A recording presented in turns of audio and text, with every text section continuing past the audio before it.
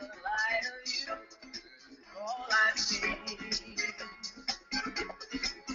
For you, that might be another song, but all my heart can hear is your melody. So long ago.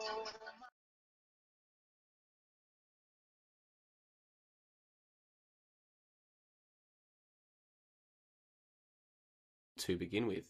Fortunately, two prominent flat earth theorists who have both appeared on Patricia Steere's Flat Earth and Other Hot Potatoes have recently released a video demonstrating quite clearly that light does indeed bend. It is a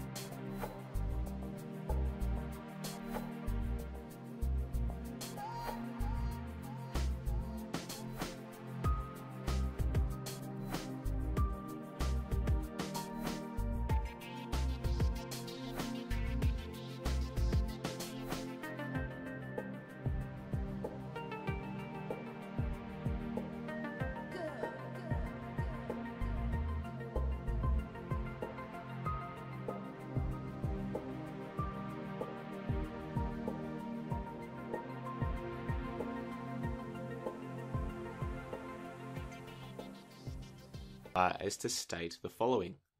Light can bend downwards in a medium like the Earth's atmosphere. If the claims in the video are true, then it defeats the entire distant objects argument in one fell swoop. Suddenly, even if it is the case that both premise 1 and premise 2 are true, it is entirely inconsequential, because another premise on which the conclusion depends is not true.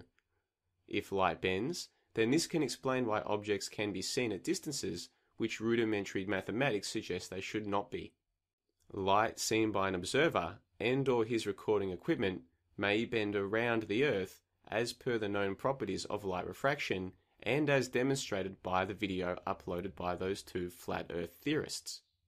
Or, in more simple terms, if one accepts that light bends, especially if they accept that light bends towards the Earth, then the entire distant object argument is refuted.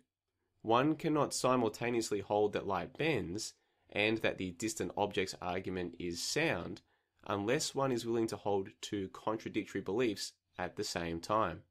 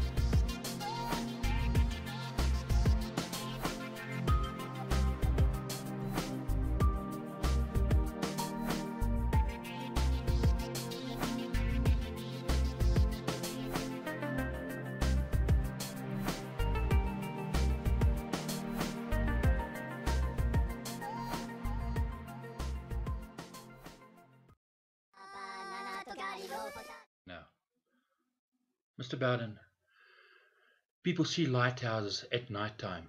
You're trying to tell me at night time that a yacht will see a lighthouse and a man standing on a shore will see the same lighthouse, that the light will bend, and these people will see the lighthouse in 3 dimension, and it will bend the light around the curve of the earth? Really? At night time, Mr. Bowden? You see, lighthouses were built for nighttime, not for the day. And people see buildings and ships above the horizon at nighttime, Mr. Bowden. So your light bending nonsense is just mindless trash. You want us to believe that the light will bend a flying pig around the curve and place it in a position above the horizon so that you can actually focus it with your telescope? Really? Are you that stupid? You're a brain dead mannequin